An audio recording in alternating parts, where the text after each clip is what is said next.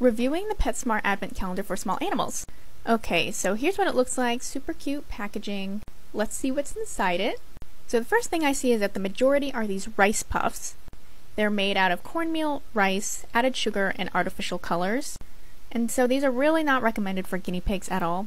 The present wood chews are probably fine, but the light bulb ones, and I'm assuming the gingerbread men, I don't like as much because they're completely colored in dye, and they don't disclose what kind of dye they used.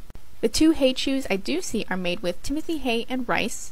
Now rice isn't great for their digestive systems, but you know, technically they can have it in very small amounts as a treat. I'm not sure about that, but overall I feel like they could have done a lot better with this advent calendar. You know, like adding some more hay-based things, maybe a chew ball, and less rice, so I'm going to rate this a 2 out of 10. But never fear, I will be making a safe advent calendar for guinea pigs next year. I didn't have time this year. Sorry, I hope it helps.